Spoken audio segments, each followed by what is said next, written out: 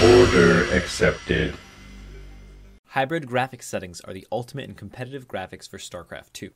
They offer the clearest view of the battlefield without sacrificing any of the essential gameplay elements. Instead of having the confusing shadows of medium graphics, you have simple blob shadows that make aiming area of effect spells on air units easier. Pylon power doesn't completely suck. And you can easily identify different types of units as they warp in, so you can make better micro decisions in critical moments against Protoss. Force fields are distinct and easy to see. Creep edges are clear and spread smoothly without annoying animations that make enemy cloaked and burrow move units harder to see. Maps that were dark are now bright and clear. Vision in the fog of war is more clear.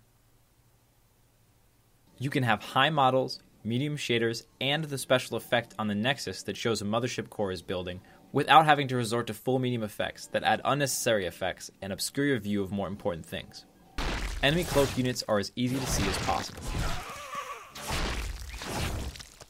Enemy burrow move units are also as easy to see as possible. This combination of essential game elements and clear visuals is not possible with simple in-game settings. But it is very easy to try hybrid graphics settings for yourself. First, set all graphics to low and exit StarCraft 2. Go to your variables.txt file in Documents, StarCraft 2, and make a copy of your variables.txt in case you ever want to go back to your old settings. Copy the code in the thread and paste it at the end of your variables.txt file.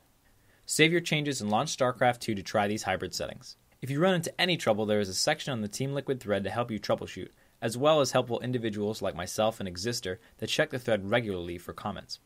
My name is Jack Attack, and as always, thanks for watching. If you have an idea for a video you'd like us to do, please leave it with any questions, comments, criticisms, concerns, or anything beginning with letter C in the comment section below, and we'll see you again soon.